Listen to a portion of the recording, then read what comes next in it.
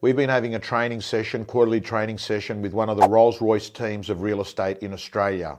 Amit, who's the head of the team, his brother Ritesh, Danny, an associate, and Taser. They have a success rate of 90% based on using the checklist as their KPI. This team here will achieve the same numbers that they achieved last year when the market was booming before the market changed. They did 3 million and they're going to do 3 million plus again. Here are the main reasons why.